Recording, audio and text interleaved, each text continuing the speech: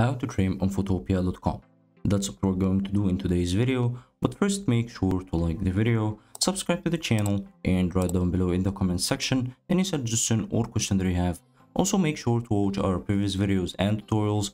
We have playlists for each app, and let's get started.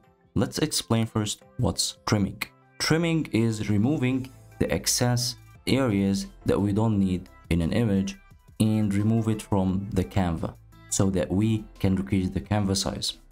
So let's say we want to trim this extra transparent background, this square.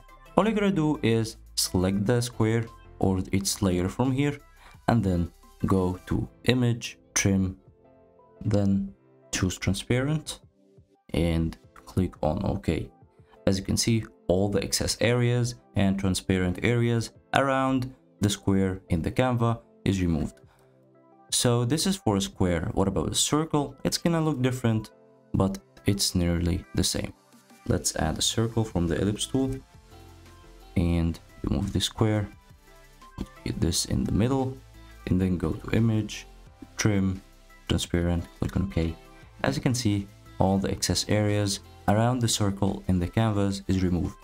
Hope you guys enjoyed the video. Don't forget to like the video, subscribe to the channel, and write down below in the comment section any suggestion or question that you have, and have a nice day.